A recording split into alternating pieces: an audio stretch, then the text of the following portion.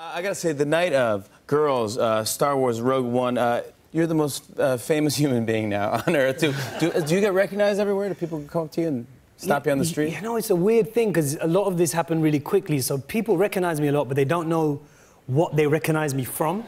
Yeah. Do you know what I mean? So they'll kind of... People will just stare at me and point and be like...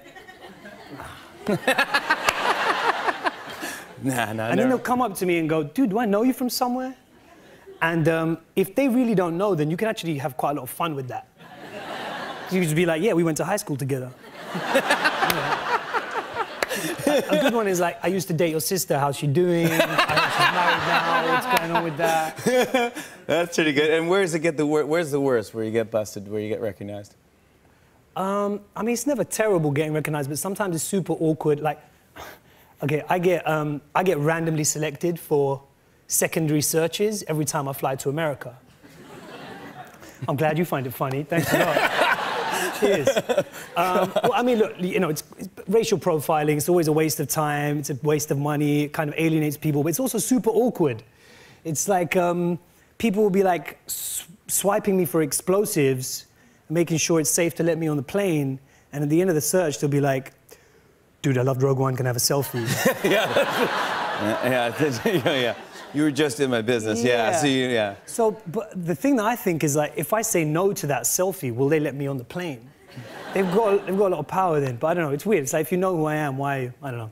Yeah, most of the time. You recently met, this is called the Ahmed Three. And just explain, what is this? Okay, so like I said, I always get pulled aside for secondary searches. I think it was at like Minneapolis airport or something. They said, Mr. Ahmed for a secondary search. So all three of us went up.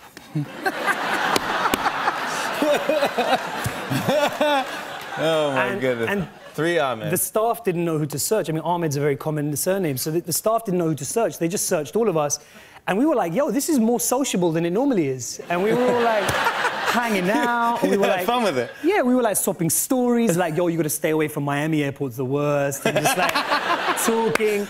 And so I thought, let me just take a little selfie. And I did this little Facebook post. I said, we're gonna start a boy band. Yeah, exactly. You know? Starting a boy band called, yeah. And a weird thing happened is that it became like a meme, and people started drawing fan art about this fake boy band called the Ahmed Three. It's a fake band. Well, right now. But if these guys are watching, if you guys are watching, call me, because I've never seen you. Let's make this work, yeah. Yeah, the first single they said should be called Randomly Searching for You. I think it's a beautiful song. Randomly Searching for You, that's like a wedding song. It's fantastic. Hey, you gotta be proud of this. You're on the cover of Time magazine, my friend. The 100 most influential people. I mean, how surreal is that? Is that cool? That's still surreal. Like, is this real? I don't know. No, it's not. Yeah, we made this in Times Square. Yeah, anyone can do it. Yeah. No, this is the 100 most influential people, and they picked like 5 people to be on the cover, and you're one of the 5 people. Yeah, I owe someone at Time magazine a lot of money. Yeah, a lot of money. It's weird. I don't know. Look, it feels really nice for me, obviously personally, but the thing that I always think of is, growing up, I often didn't see people like me in the culture. And when you don't see yourself reflected back like that, it kind of sends a message to you that you don't matter or your story doesn't matter. So hopefully there might be some kids out there that see this and think, you know, wow, I could maybe do that as well. Yeah. You know? On and on and on. And it's on and on and on.